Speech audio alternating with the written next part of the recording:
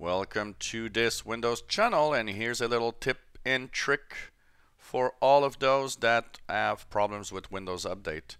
There is in Windows 7, 8.1, and 10 a troubleshooter for Windows Update.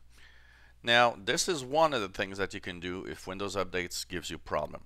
I'll be posting more videos this week about ways to actually get out of trouble when Windows Updates aren't working really well.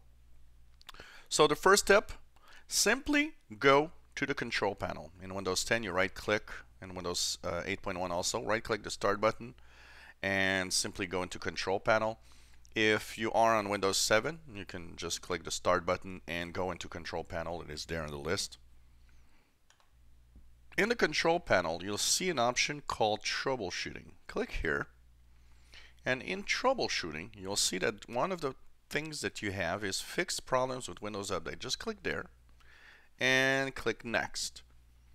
This is the Windows Update troubleshooter. It checks for stuck updates, it checks for corrupt files, and it tries to fix things.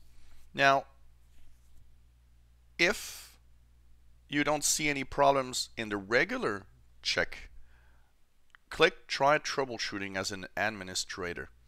It's going to, of course, check even more because it now has the rights to do much more in your Windows operating system.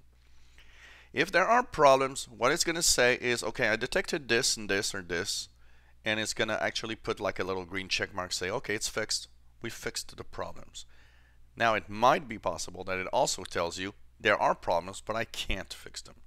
If that's the case, then you'll have additional options if this doesn't work. So if you get up to here, it says troubleshooting can identify the problem. In my case, it's normal because I don't have any problems. So it can't really find a problem. And it's unfortunately the way that the Windows Update troubleshooter works. Instead of telling you, well, there's no problems here, it tells you I can't identify a problem. So close troubleshooter. And of course, more videos are coming up about different ways of troubleshooting Windows updates. So this is the first step, troubleshooting Windows Update, the easy way with the tools.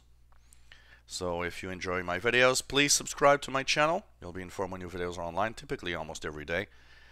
If you enjoy, you can give us thumbs up. There's great community here that helps each other. I also try to help everybody.